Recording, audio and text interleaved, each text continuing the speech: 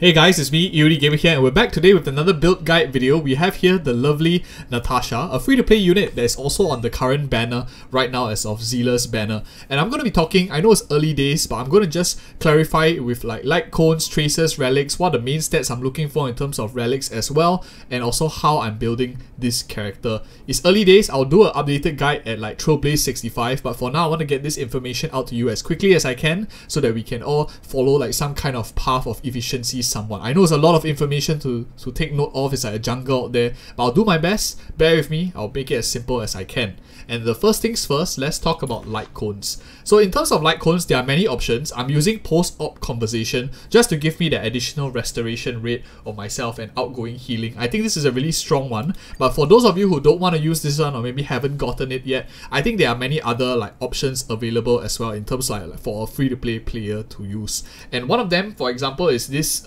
Fine Fruit. I was using this from the start of the game for quite a bit, and in PvE, while you're waiting for a 4-star Lightcone, this is extremely strong. And the reason for that is every time you start a battle, you regen 12 energy. This allows you to like breeze through your PvE content much quicker because you're running through like a lot of stages as you're going on the game. So you're completely topping up your entire party in terms of the additional energy.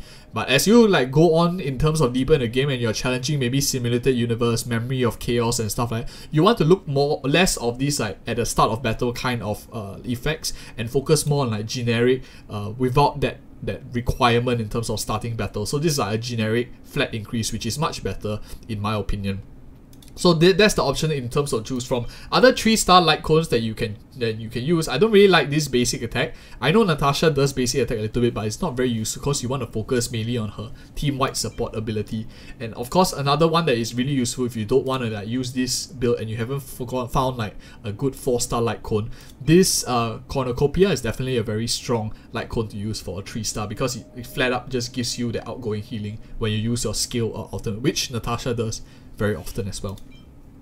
The other one I have here right now is Quid Pro Quo, and at the start of the wearer's turn, regenerate 8 energy for a random chosen ally, excluding the wearer, whose energy is lower than 50%. This is really strong, especially if you want to give like additional energy to a particular team. Very unconditional because you just need to start your turn, and it generally works very well, especially if you have, for example, Asta in your team who gives like speed buff to Natasha, and if Natasha is like wearing a speed boot, you actually do get quite a lot of value out of this regeneration for the entire party. I think this is also really strong, but it requires a little bit of investment as it scales with speed in terms of the character, whereas this post-op is really like generic. You don't really have to have that much investment in the character, and early on when we don't really have that much resources, I think this is a much better pick, in my opinion at least.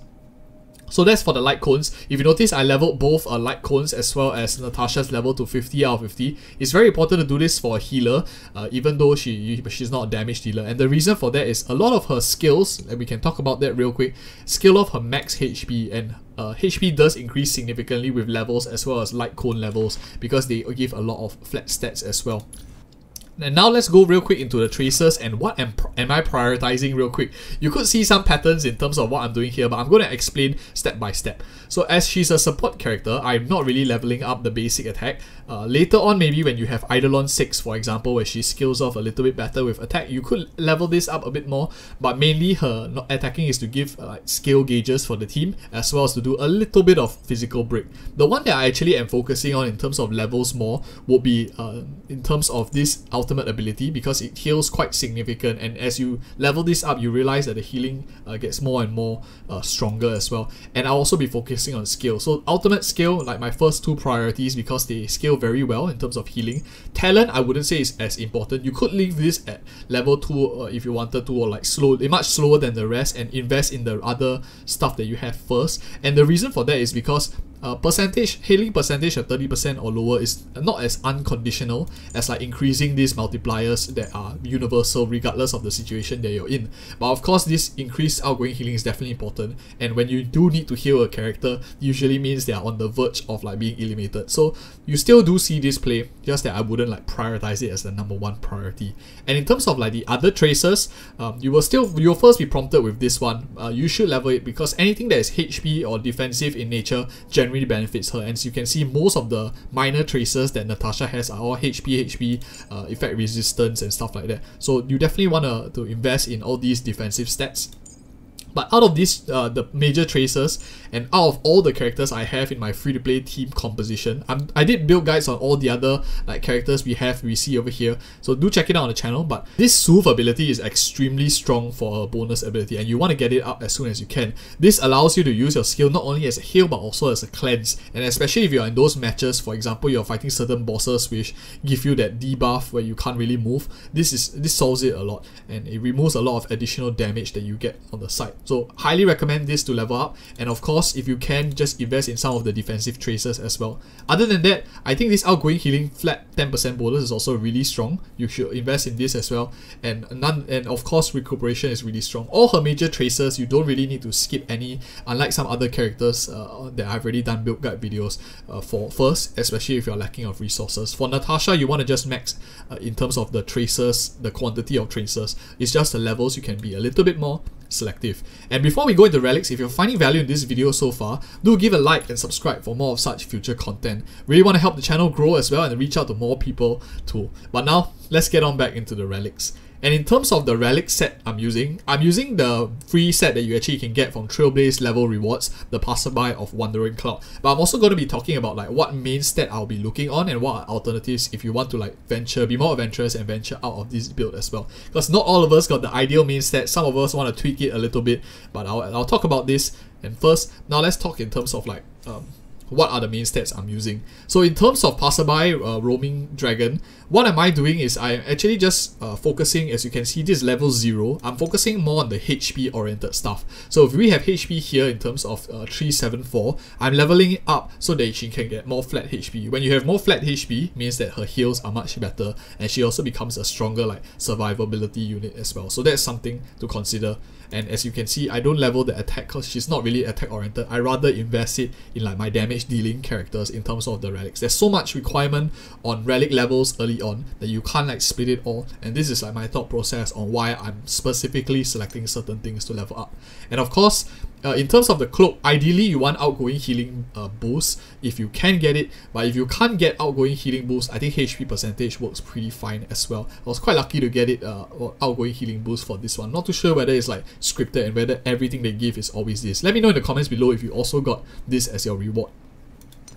And in terms of boots, as you can see here, I'm running a HP percentage boot that I also got from the rewards. Ideally, I want to switch this to a speed boot if I can, because if she acts more, she is able to heal more, generate more skill points for the team, and it overall is a net positive because more sustain and more skill points are always beneficial. So I don't mind moving her a lot faster as well, changing this to speed, sacrificing a little bit of tankiness. She doesn't really draw aggro, so other than for like the heals that she, in terms of the absolute healing that she does, speed actually makes up for that because she heals more often as well. As she's acting more, moving more often, she also gains energy restoration more often. So speed does negate that part of HP, at the same time giving you more flexibility in terms of like moving more often than your opponent. So don't see it as like oh, you're losing a lot of HP, so that must be a bad thing. Don't think of it in that way. And other than that, in terms of this like left side 4, the other set that I'll be considering early on to build will be a set like Guard of Withering Snow. One reason is because if you, for example, don't have a perfect main stats for these, I would consider switching from this one, the effect, because this is at start of battle only, and although this outgoing healing bonus is nice, but at start of battle is very restrictive. If you look at Guard of Withering Snow, you actually have damage reduction 8% throughout the entire battle, and also at the beginning of every other turn, especially if like you follow that speed build for Natasha together with Asta, you get a lot of this HP restoration for herself if she's less than 50%, and also gets a lot of energy back as well. So it like compounds on that speed build that we were talking about. So I think Guard of Withering Snow is a really solid set, especially if you have like all the nice main stats. You have outgoing healing bonus, you have speed boots, and you have like very nice HP gear already, and you don't have like your other units are already geared very well. I think that is when you want to switch over, especially if this set is not the perfect main stat. So stuff to consider. I think these two are good options. And now more interestingly will be the last two one, which is like your Link Rope as well as the Planetary Spear or Planar Spear.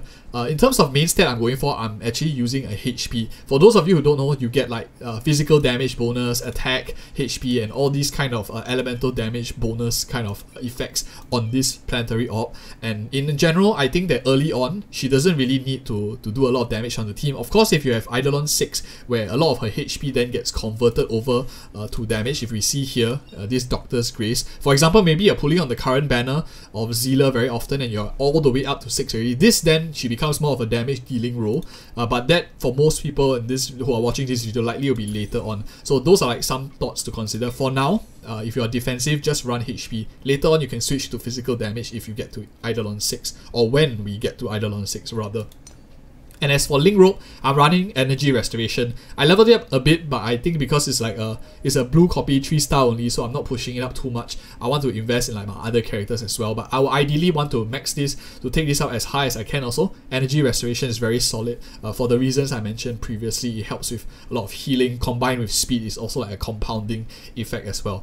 And the reason why I'm actually running Fleet of the Ageless rather than the other one is not only because it gives HP here, but it's very easy to proc this when speed is 120 or above. If we, for example, just slap on a speed boot here, she will easily get that a very high speed. For example, if I see here, it's already 16 speed from like a purple gear in terms of a max level purple gear speed boot. And if we go into, for example, her screen here, in terms of her stats, her speed is already, base speed is already 98. So that already takes it up quite well already. And if you have a character like Asta who pushes her beyond that 120, you very easily be able to proc this all allies attack increase by 8%. So this is really solid if you become like healer / buffer as well, and she moves so fast to generate a lot of energy restoration. So those are some things I'm considering. And if you found this video helpful, do like and subscribe for more such future content. I've done build guide videos on other characters already, which I'll link in the videos right here. Thank you so much for watching, and see you in the next video.